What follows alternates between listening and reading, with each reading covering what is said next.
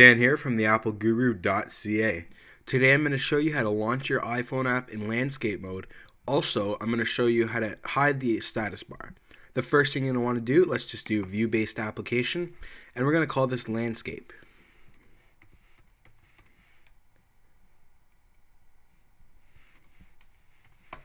Press save.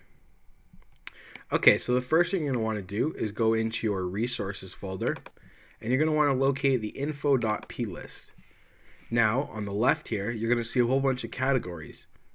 You're going to want to right click on any one here by pressing Control and then click on anyone. Go to Add Row.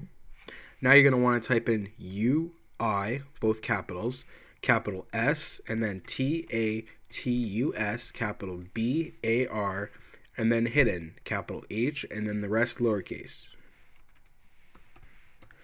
Press enter. Now, if you typed it incorrectly, you're going to see an option, status bar is initially hidden. You're going to want to check that. Now you're just going to want to save. Now the next thing you're going to want to do is go into your classes, go into your viewcontroller.m, and scroll down until you see the launching of the landscape and the portrait. As you can see right here, it says launching in portrait. So the first thing we want to do is delete these two things right here, delete the two right here, and UI interface orientation portrait. We're going to change the portrait part to landscape. Now you have an option to launch in left or right. We'll just do left for this tutorial. Now you're going to want to save. Okay, so now once we're going to build and go here, and we're going to show you that this thing works.